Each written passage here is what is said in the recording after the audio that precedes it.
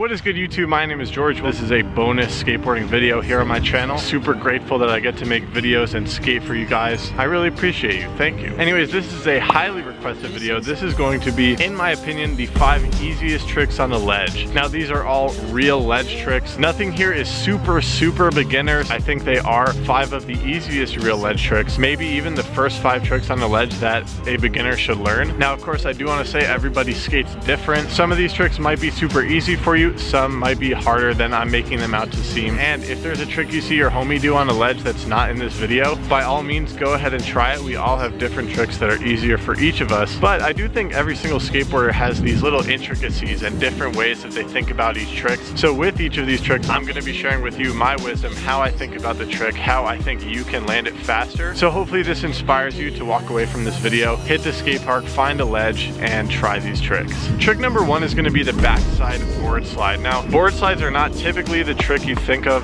when thinking of ledge tricks, but I definitely think they're the easiest ledge trick. The reason being is because the motion is very minimal. In order to get up onto a board slide, you don't have to get both wheels over the ledge. Rather, all you have to do is get your front wheels over the ledge. So even if you have a weak ollie, you can probably get up onto a board slide on a ledge. Now, what I recommend doing is just try to hit the very end of the ledge so you have enough time to get just a little slide, but then you're basically going to be coming right off. Doing a board slide on the ledge is a little bit weird because those front wheels, if they grip on the surface of the ledge, depending on what type of material the ledge is made of, that may just grip and stop you from sliding. But if you're doing the end of the ledge, typically you can get away with this. So what I recommend doing is just a little baby ollie. Don't even level out your board all the way horizontal. Keep it kind of vertical because this makes it way easier to get out. And actually what I do is my whole focus is actually on the back foot. From the second I get on, I'm thinking about putting that back foot back on the ground in order to land the trick. Put those back wheels down, then you can just turn and land the board slide.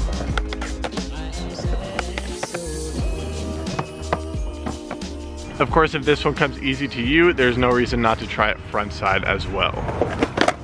Trick number 2 is going to be the backside nose slide. Like the board slide, this one does not involve popping both wheels up and over the ledge. In fact, for the nose slide, not even your front wheels need to get up over the ledge, only your nose needs to get onto the ledge. There's 2 ways to do the backside nose slide. One is without even popping your board. It's called a slappy nose slide, where you just actually lift your back wheels enough for the nose to reach the ledge. Then you shift your weight onto the ledge and begin sliding the nose slide. The other way to do a more proper nose slide is to actually pop your board, spin a little bit, land your nose on the ledge, and slide it that way. From what I've observed, a lot of people, they're able to pop and aim their nose on the ledge, but then they just fall right down and their nose slips off the ledge. Once your nose makes contact with the ledge, you actually have to shift your body weight on top of that front leg. That way your nose actually slides and locks all the way into the ledge. So when doing the nose slide, your wheels should be all the way up against the corner. That's how you lock into the nose slide. And as soon as you figure that out, you should just be standing up on that nose slide super comfortable. When it's time to get out, you kind of literally just nudge your foot forward.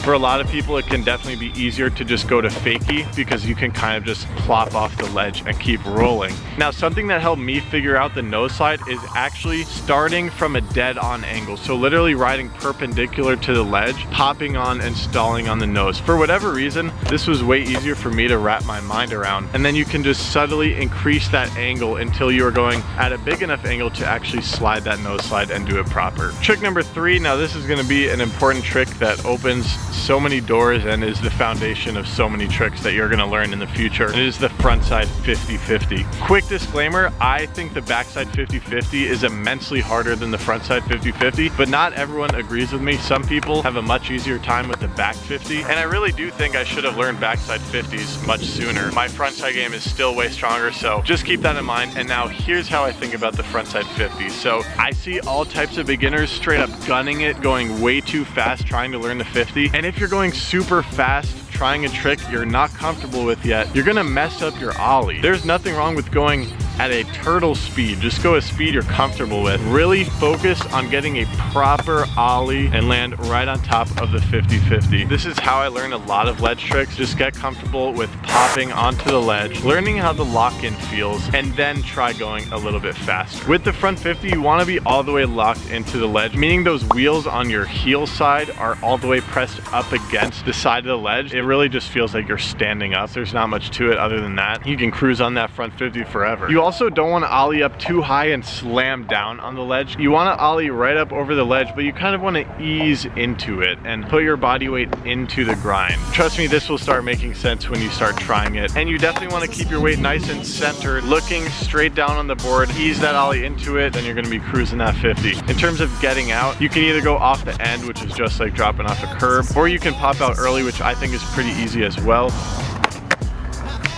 Something that I take for granted that you may be confused about as a beginner is actually where you put your eyes when you're skating a ledge. So I'm gonna kind of walk you through how I do it. I assume it's the same way for everybody else. But say I'm approaching the ledge for a frontside 50. As I roll up, I'm actually looking right at the coping pretty much the entire time. And when it becomes almost time to pop, the eye line between the ledge and your board actually starts to merge. Right before popping, I actually shift to look at my board.